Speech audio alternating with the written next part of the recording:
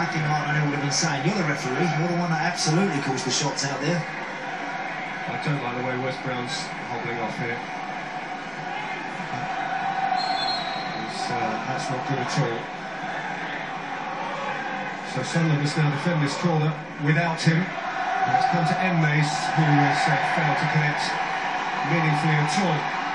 Michael Turner's preparing to come on, but Sunderland without him can flash forward here with McLean, who's got it in for Fraizer Campbell!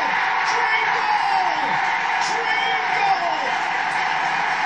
500 days without first-team football! Fraizer Campbell is back with a bang! And Sunderland are level! Amazing, from a Middlesbrough cornerback.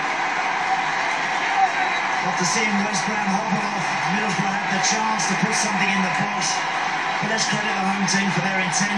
The way they countered, Barry Robson, despite scoring a stunning goal, has made a horrible basic mistake here for his team. Look, he's looking to go back. The ball doesn't get there. It's never getting there. Now it's about whether Rob McLean picks the right pass. Does he go left? Does he go right? He picks the right pass because he goes to Fraizer Campbell, who is bursting through the middle of the field. And he doesn't rush it. He controls that. He side foots it. He punches it past Danny Coyne into the corner of the goal.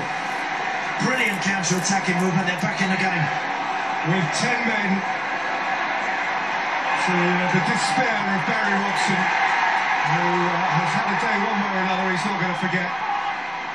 But you have to feel so happy for Fraizer Campbell, who scores his first team goal since the 17th of April 2010, 652 days ago.